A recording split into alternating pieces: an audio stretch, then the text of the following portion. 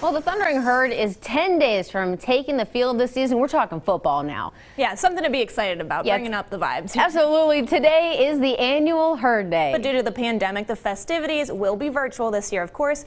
And we're getting started bright and early this morning with our 13 News reporter, Mackenzie Cook. She joins us live now from Huntington with more on what Herd fans can expect today. Mackenzie? Hannah and Marilee, just because it's going virtual this year doesn't mean it's going to take away from all the fun and spirit. The show must go on regardless, and that's exactly what the university is doing here today. And I'm here now with Buffy Six. Thanks for joining us this morning. So just tell us what we can expect here today at Marshall. So usually our Herd Rally event happens down in Pullman Square.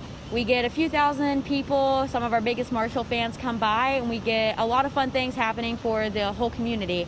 But unfortunately, we couldn't do that this year. So we decided to take that step back and say, what can we do to bring that herd spirit to our Marshall family? And we came up with virtual herd rallies. So we'll be going live on Facebook tonight at 7, and it'll be a full night of events of different things going on, kind of some athletic things. We'll get to hear from all of our athletic programs. We'll get to hear from the Elmore brothers. We'll get a special performance from one of our herd football players. There'll be scavenger hunts, trivia, a whole bunch of giveaways for the entire family to enjoy.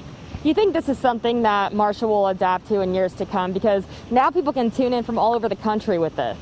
It's definitely something that I think we'll plan to incorporate to some degree, especially if our Marshall family loves it. But we also can't wait to get back in Pullman and be able to interact one-on-one with our Marshall family. Understandable. Well, thank you so much, Buffy. An exciting day here today. And like she said, you can tune in on their Facebook page at Marshall U at 7 p.m. And I am a Roll Tide girl. Went to school at Alabama, but today it's all about Marshall U and the Herd. And right here, I actually have some pom-poms, so let's celebrate.